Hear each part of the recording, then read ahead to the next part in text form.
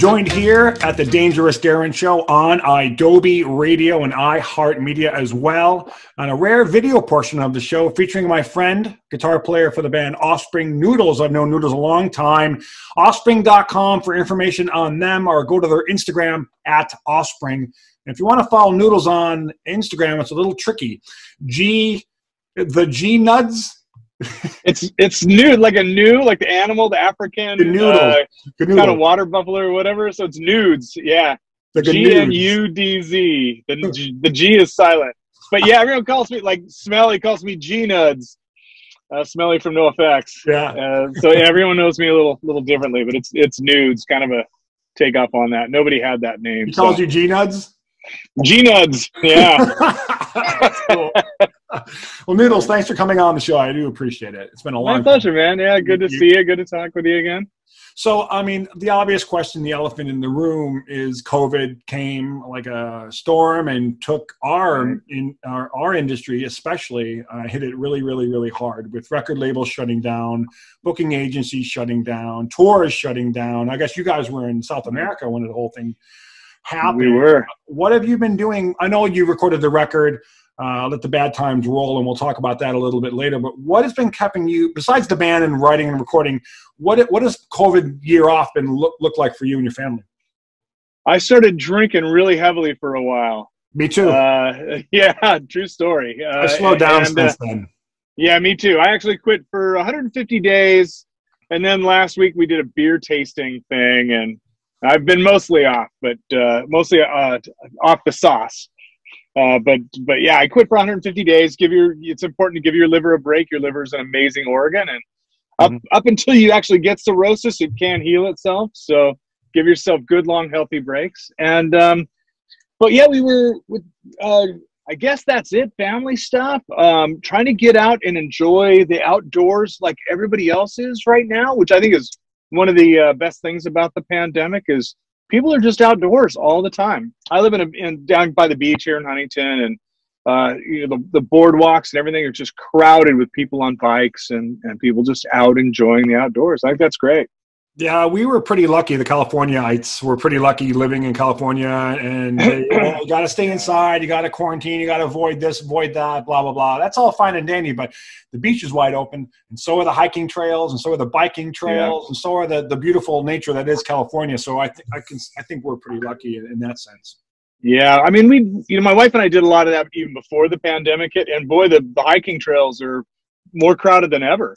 I think people they're stuck. They can't gather, so they're all outdoors, just kind of taking care of themselves, which I think is a good thing. Trying to get rid of the COVID-5. Speaking of the COVID-5, I'm more like COVID-15. What are you at? I've actually, that's one thing I've been watching what I eat, and I'm down about 15 pounds. I was up probably at least that. So I'm still working on losing a few. But by the rules of algebra, that'd be the COVID minus 15. Yeah, there you go. Well, I think it was the plus 15. I think we're back to neutral. Now I want to get down below where I was even then. So I'm sure I put on probably 10 pounds over that with all the drinking and eating. And my wife got into making the bread for a little while, like a lot of other people did. So she was making the bread, you were drinking it. I was drinking bread and yeah, swapping bread and beer and oh my God, tossing it back. Yeah, is that a thing? People do that? The beer and the bread? I made that up.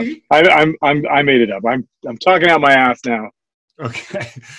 You're in Huntington Beach, you mentioned. How far are you from Randy Bradbury? I was at his house recently, and he lives in a nice all right there. Yeah, we're not that far. He's more on the other side of the pier. I'm actually in a part of Huntington called Sunset Beach. It used to be unincorporated county, but Huntington Beach took us on about 8 years ago, I think now. Between 5 and 8 years, probably. So we're like the kind of little bastard stepchild of Huntington Beach, but it's a neat little area here. We got the harbor on one side of PCH, and then us on this side of PCH. Okay, yeah, he's got a great little studio in his backyard. It keeps him busy for video and recording, and the punk rock karaoke videos we've been doing every week. Sure, yeah. It's been great. Getting bass from him has been pretty easy. That was one of the things I got to do, was sit in with you guys when you guys did the kind of live streaming thing a few months ago. It was towards the end of the year last year. I got to sit in with you guys on that. The and that was fun. Of Rock video thing. Exactly. Yeah, that was fun. That was a fun. That was fun. It was Totally a little fun. weird being around people because that was like the heat of it. Everyone's like, "What do we do?" I know. Yeah. Yeah. I thought it was pretty good. Everyone was wearing the masks, you know, when we weren't on stage singing or playing. And, you know, I thought it was pretty cool. Pretty well done. Now, I mentioned that the band Offspring, you were in South America, I believe Chile, when it all went down and you had to scramble and get on a plane and go home. What was that like? Was it seamless, or was it filled with anxiety and headaches? And yeah, no, it was pretty. Yeah, it was stressful, you know, and you know, part of the problem was we were the show in Chile was a makeup show. We were scheduled to play there months earlier as part of a tour that we actually went down and did, but the Chilean show got canceled because of there was a lot of civil unrest because they raised the transportation prices, and so people are just being hurt, you know, it's not making a whole lot as it is, and then they upped the bus prices and train prices and stuff, and so, you know, people are paying more to, you know, go to work, you know, not making as much, and you know, students and stuff struggling. So there was a lot of civil unrest there and riots, and we just couldn't come and do the show. Kids probably wouldn't been able to. The crowd, kids. It's not just kids anymore. Let's face it. The crowd couldn't have actually the fans. They couldn't have come to the show because the transportation was shut down and you know, the riots in the street and stuff. So this was a makeup show for that. And so we flew originally to Buenos Aires, and then that show got canceled. And, you know, nothing was really shut down, but they shut that one down the night, like the day of. So we got on a plane, flew to Chile. That show happened. Then the next night got canceled, and everything else after that. I think we were scheduled to go to Brazil and maybe one other country. And, you know, out of 7 shows, the only one that happened was the makeup show in Chile. And, and all the other shows got canceled. Right? 2? There was supposed to be 7 shows altogether, and we only did the one. Chile, it was 2 shows in Chile, or just one? Yeah, it was the makeup show, the big rock show. Pennywise was supposed to be there with us, and they knew that these shows were they were coming down to do like 5 of the shows, 5 out of the 7. Wow. And I think they knew that things were going to get shut down. And Randy Bradbury, like day of show, tweeted out, "A lot of people are going to learn the term force majeure." Oh, yeah. And I'm like, Act of God. Force majeure? Yeah, force majeure, what does that mean? And so I looked it up and went, oh, they're not coming. Yeah, they're not getting on the plane. Yeah. And they were right not to. You know, it was an expensive 7-show tour for us, you know. Yeah. Well, you know what I was going to say, if you didn't play, it would almost be funny, like a future joke. You could go down there eventually and play the show, and then when the crowd's like, finally, the Offspring are here, it happened, it took so long, you could hit the opening note and go, we are the Offspring, show's canceled, and joke and pretend to walk off stage and come back and go, we're kidding. Yeah, well, maybe when we come down to redo the acoustic show, the acoustic set. Yeah, we'll do that. It doesn't quite work acoustically with an open. Yeah, yeah, I know. Yeah, let it ring out for, I don't know, 2 seconds. That's right. Let's see how it sounds. Show's canceled. There you go. All right. It strangely works. Even though it's really out of tune. But I wanted to talk about the record, Let the Bad Times Roll. And it makes total sense why you called the record Let the Bad Times Roll. And April 16th, Concord Records, it comes out. Did this come about from songs that you already had? I know Let the Bad Times Roll was inspired by obvious things in the world, but were there other songs on the record that you already had in the can, or because you had a lot of time off and Dexter and everyone else had a lot of time off, you were able to knock around some ideas that you had in the past, or did you start fresh with songwriting? Actually, well, we've been working on this record for about 9 years, but really most of it came together in the last 2 or 3 years. Wow. You know, and up until, and we were pretty much done when the pandemic hit. We'd already started talking to Concord, the record label, because we didn't have a label at the time. We started talking to them, you know, playing for them a couple of songs, and they were on board, even though we didn't really have the deal done yet. But then the pandemic hit, and we're like, man, are we going to put out a record in the middle of a pandemic? That seems like a bad idea when you can't go out and tour on it and stuff. So we took another look at the record and just kind of tightened up some things, changed a few things here and there, and I think it did make the record better as a whole. But you know, we're also like, we're in the studio and like, well, let's do a Christmas song today, okay? Well, let's do a cover of the Here Kitty Kitty from that Tiger King, documentary that's all the rage right now. So we did that. And eventually we're like, this record's done. We got to get it out, But some of the songs, to answer your question, some of the songs musically at least kind of go back a ways, but most of it's probably written in the last couple of years and definitely reflecting, the time we're living in for sure. Well, I hope not. And what I mean by I hope not, there's one song on the record called "We Don't Have Sex Anymore." Oh, right. Yeah. And I got to ask, is that just a joke? Or, I mean, well, I think it's certainly a tongue in cheek. Dexter and I personally have never had sex with each other. So, well, there's still time. Yeah, yeah, exactly. So something new to look forward to. No, we, if you're hanging out with Fat Mike, who knows? It could happen real quick. Yeah, that's true. If we end up in the dungeon together, anyone who's been in a relationship that's lasted longer than a couple of weeks knows what it's like when the passion starts to fade, in a relationship. So it's something that I think everybody's gonna recognize that, as part of a long-term relationship. I've been married, I better know this, 23 years. I've been married 23 years, and just in February we celebrated 23 years, and the passion waxes and wanes. It gets hot and heavy, and then it mellows out and chills out for a while, and that's just a long-term relationship. I think everybody goes through it. I think you're right, and people can relate to that have been in a relationship for 5, 6, 20, like you're at 23. I think people 2 days, 3 days. Yeah. The first month to the first year is like passionate, and you can't keep your hands off each other. But then as time, schedules change, and you got to work, and I got to work, and I got to go here, and you got to go there, and it's hard to get together and be passionate. But I meet people from time to time in certain social settings, and they're like, "Oh, we've been married for 7 years, and we have sex 7 times a week." Or I'm like, "No, you don't." Yeah, right. It's like not every week. It's like the guy who claims he never masturbates. I never masturbate. Right. Liar. Right. Yeah. You're fucking lying. You're lying right to my face. Yeah, for sure. Yeah, so I can relate to that. And then Bob Rock, was that a decision you made as a band, or did Bob come to you and say, "Hey, what are you guys up to? Let me hear some songs"? We've been working with Bob pretty much. When we finish a record, we don't say, "Okay, thanks, Bob. See you later." It's always been like, okay, well, we'll get through this cycle and then we'll take a look again, the next cycle. Bob's great. And we have no plans to stop working with him. Right. He's just been great, so it seems like it's just been a seamless, it's been like 12 years now or more that we've been working with Bob. Mm-hmm. And he'll fly in for a little bit. He doesn't live in Southern California, so he'll fly in. We put him up on Huntington Beach, right? And in Hawaii. And then he spends a lot of time in Vancouver as well. He's got family, and then he does a lot of work up there. I think the Payolas. He's Canadian, Yep, the Payolas. Came from the Payolas, and he started really. He was working at a studio. He started engineering and working in Vancouver up there, and so he was kind of in the Vancouver punk scene.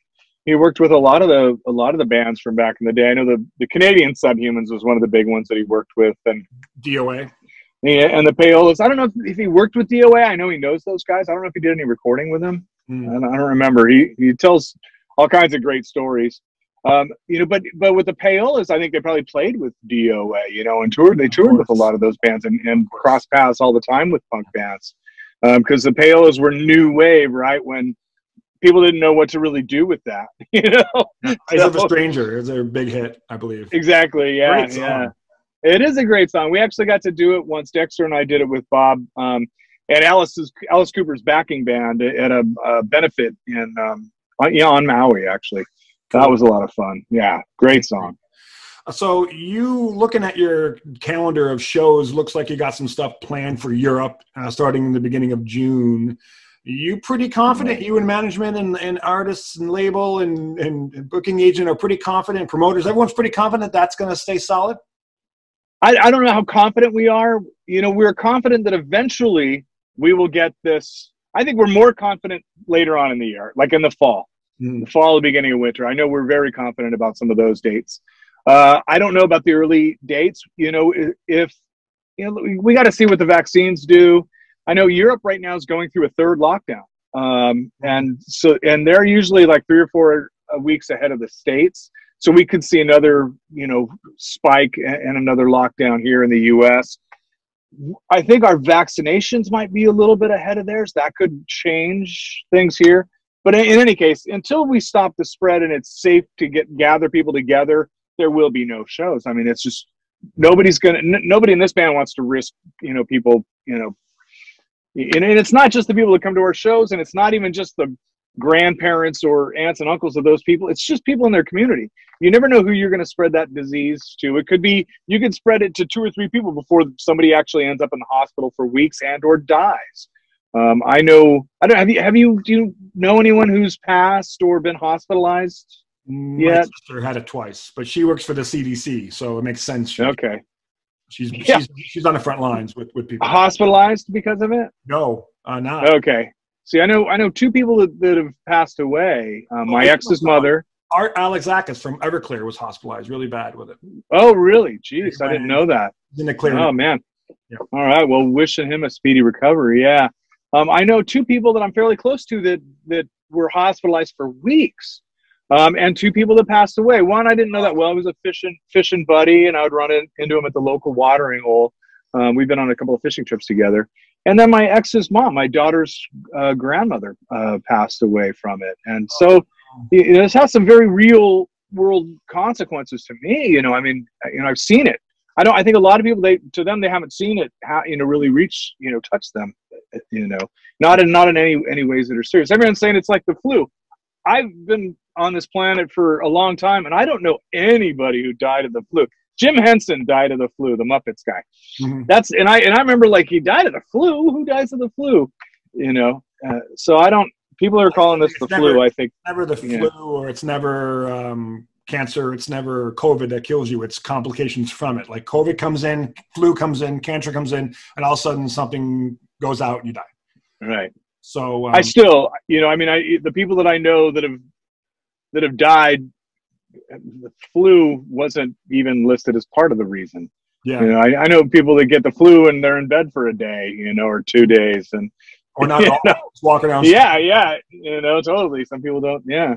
So you live in Huntington Beach, and I understand that Huntington Beach, Orange County, California versus LA County, California, there's 2 different sides on the political spectrum. And I'm not asking you what side you fall on, but are you seeing more of a lackadaisical sense of this is fine, it's no big deal, I'm not affected by it down there, than when you spend time in like LA proper?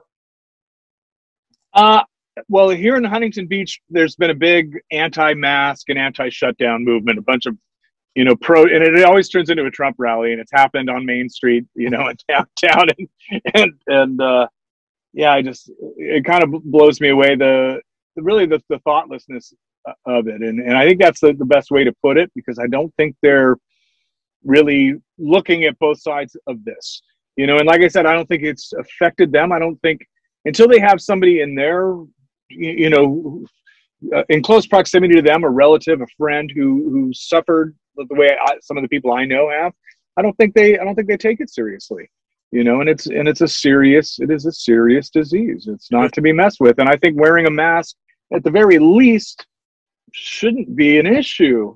I wear it all the time. So I got one in my back pocket all the time just to have. Yeah, it's not a hard thing to do. It's a very simple thing to do. No one's saying it's not annoying. It's super annoying. You go into especially if you wear glasses like you and me. Come on. All the people that don't wear glasses complaining about it, I don't want to hear it. I can't see when I'm wearing one. That fogs up your glasses, and then you can't see it. Yeah, it's really annoying. I hate doing it. I really wish we didn't have to do it, but it's so simple to do it in public settings like grocery stores and drug stores, or when you're on an airplane. Absolutely, yeah. That's the only time we're asking you to wear it. Not when you're in your home alone with your family, or when you're in your car or with your family or alone. It's just in social settings, because you don't know that you might be carrying it. And the people that on these videos that are like, I don't have it, like, well, you don't know that. You don't know it yet. Exactly. Pure ignorance in its purest form to think that you're just immune or above it, and I think that lives in certain areas other than others. And it sucks that you're surrounded by it in Huntington. Well, Huntington Beach and Huntington Beach is known for these rallies, and also there was 2 guys who did this great video where they were offering free masks. Oh, they go to the beach. Yeah. Everyone sees it. It went viral. And people are getting mad. Yeah, you're sheep. Yeah, you're sheep. Yeah, okay, they're the sheep. They're gonna. Yeah, and they were very kind and nice, just generous, offering, and they got so much abuse for it. That's not everybody in Huntington Beach. I mean, there's some really thoughtful, decent, honest people in Huntington Beach, but you got a lot of Karens, and what's the I want to say Kevin is the guy version of a Karen, right? Ken's another one. Ken, yeah. Yeah, Kevin, because that was my birth name, is Kevin. Everyone calls me Noodles, but I'm a Kevin, so I can say Kevin jokes and Karen jokes.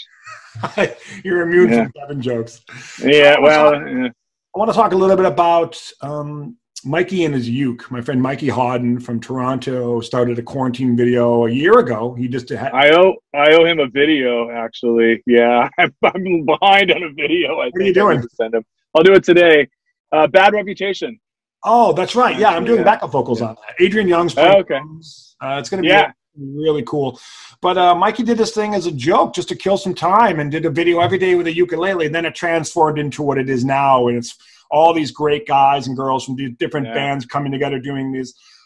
It could be a ska song. It could be a punk rock song. It could be a pop song. It's really mostly punk for the most part, but it's gotten wildly successful and blowing up to the point where people are calling him now and being like, "Hey, I want to be on one of your videos. How do I get on one of your videos?" Rad, good for him. I think one of my favorites was Holiday Road, the song from was it Holiday Road or not Holiday Road? It's the one from the Bill Murray movie, the golf movie. It wasn't Holiday Road. Holiday Road is yeah. Was it that one? Okay, yeah.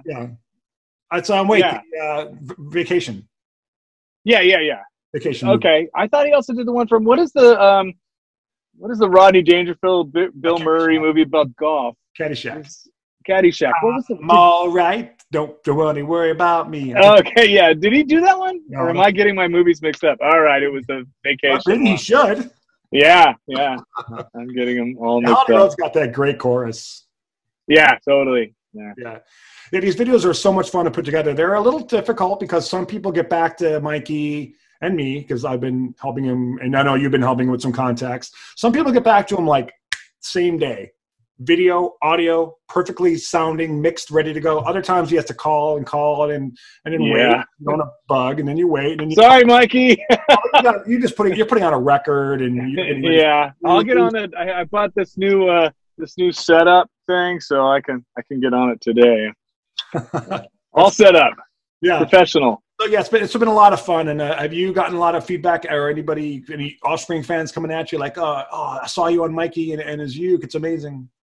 I've actually linked to some of the ones I've been in, but also some of the other ones, and the fans have loved them. Yeah, I think the Holiday Road one was the one that really got people going. There was one other one that was kind of like that. It wasn't a punk song. It was something from left field that fans really loved. The Back to the Future song with the guy who sang it in the movie. Yeah, it might have been that one. Yeah, of all time, Back to the Future. So he did that, and then the guy who was in the movie who sang it, sang it in the video. I saw that. That's rad. Yeah. The Pittsburgh video got a lot of hits. I think. That's what a great song too. Wasn't one of the Ramones songs I was most familiar with, but I've had it stuck in my head ever since we did that one. So. Yeah, you could have worse songs stuck in your head. Hey, Noodles, before I let you go, I want to ask you really quick, what's the one activity or one thing you do in your life over the last year or several years, something like maybe even a guilty pleasure of sorts that maybe Offspring fans or punk rock fans would be like, what? He does yeah. What? I actually started getting into bird watching. I'm not super pro at it or anything, it's very amateur. But I love checking out the birds. There's a couple places. How's that? Yeah, that's a good one. Yeah. That's a good one. Yeah. Bird flipping. Yeah. It's good. Bird watching. You got binoculars and you got a book? I do. I don't have the book handy, but yeah, I've got all that. Yeah, I don't have I have them out there actually, but yeah, binoculars. I have a big scope too, which is too heavy to carry, but for when I'm looking out the window, I have it here.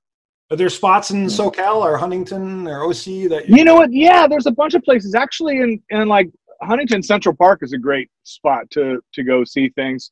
You know, and even in the city, there's all kinds of like hawks and stuff. We have some wetlands nearby that have a lot of cool birds.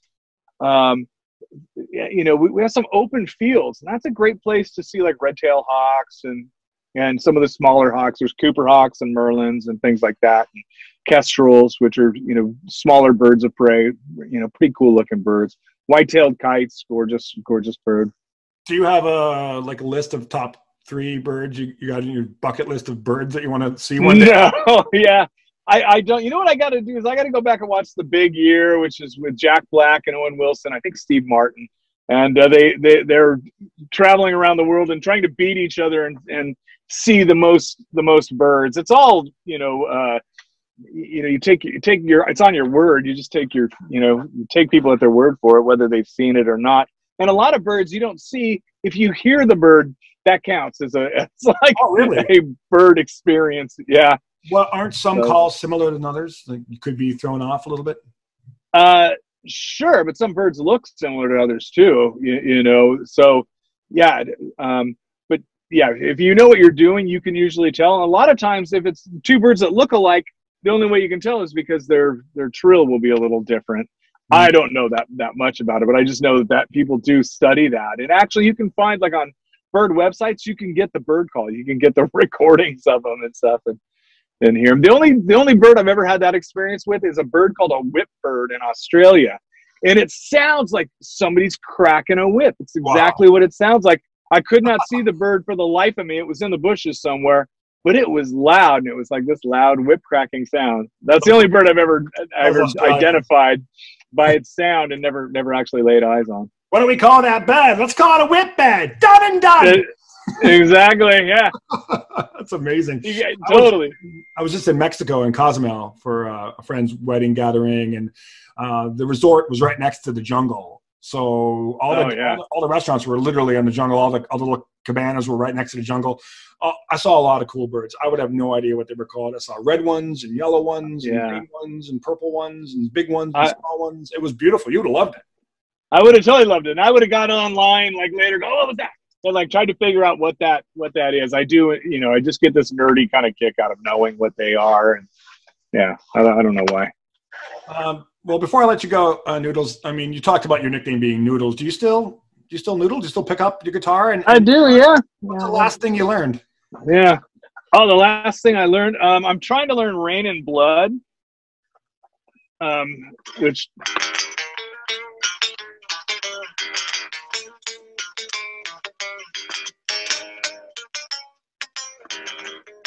I get too excited.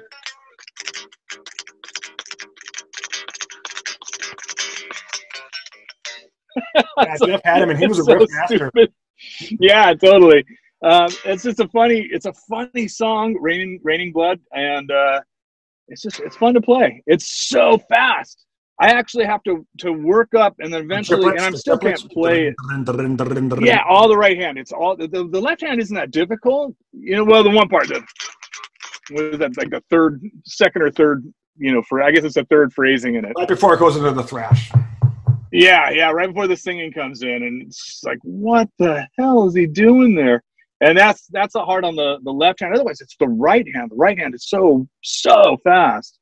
Who's the guitar player in punk rock that you watch when you play a festival or go on a tour and you see this guy or this girl play and you think, fuck, okay, I gotta sit down and do some noodling? Yeah, there's all kinds. I mean, from Stan, I love learning all the old Dickies stuff too. We just played with X, not just, probably been about 2 years. We played with X, and every time I watch Billy Zoom, because his style is so different, so rockabilly, almost country, and jazz, like country jazz kind of stuff. And I would never think to play stuff like that, but I love it, and I love the way his playing sounds. So every time I see them play, I'm like, oh yeah, I got to go back and woodshed on that a little bit and learn how to play some of that stuff. I know Scott plays bass in Face to Face Shiflet, but have you watched him play guitar, his videos? He's phenomenal. Yeah, he's just phenomenal. Yeah, we actually had Scott come out and fill in when Greg's wife was having a baby. He filled in for like a week with us in Europe, and just a great guy to hang, and just so fun. He's such a good performer. Yeah, that's one of the great things. Before I let you go about the genre that we live in, the punk rock pop genre, the rock punk pop genre, whatever you want to call it. everybody, Right. for the most part, 99% of personalities in the bands are the coolest, most down-to-earth people you'll ever meet in your life. And once you're friends with them, you're friends for life. And Yeah. Scott surely falls in that category, as does Yeah, definitely.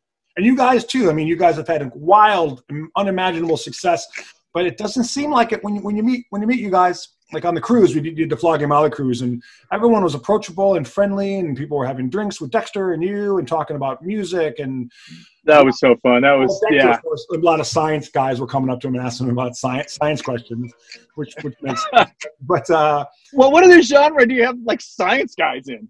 You know, like I can't imagine like anybody from the Motley Crue era, Guns N' Roses era, Poison, like. Hey, let's talk about molecular biology. Let's talk about like science guys. I don't. Now maybe I'm selling them short, but I don't know. No, I think you're probably right on. I mean, we got punk rock. You got Dexter and Milo and other cats that are into science as well. But back in the Motley Crue, Poison, Warrant, the days, I would imagine all those guys weren't as learned. I don't think they did the schooling. And I shouldn't talk. I'm a retired janitor. I don't have the education that any Dexter or Milo or Greg have. I don't have any of that. So yeah. And one last question. You have probably been on many planes with Dexter as with him flying. Is he a smooth pilot? Easy going? You know what? He's a really good, conscientious pilot. I get kind of claustrophobic in the small plane.